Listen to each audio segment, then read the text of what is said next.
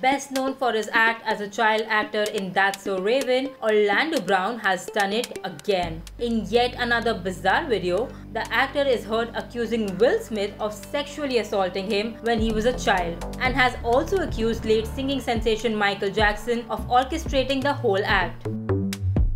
Don't you ever think that shit is cool. That was the first setup, bro. You raped me, then turned me into a kid. You feel me? Took my house, took all my shit, start raping my family members and all kind of shit, bro. You a up person, my nigga. You a up person. Yes, Will Smith is Michael Jackson, my nigga. This shit got me up, bro.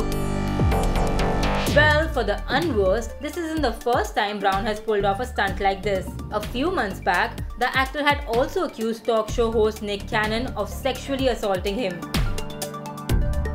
Now in this viral clip, Orlando is seen hurling abuses towards Will Smith and referring to Jackson as if the man was still alive. You a up person, my nigga. You a up person. Yes, Will Smith is Michael Jackson, my nigga. This shit got me up, bro. Throughout the rant, he's aggressively combing his hair, and concerned fans are now calling for him to undergo a psychiatric evaluation.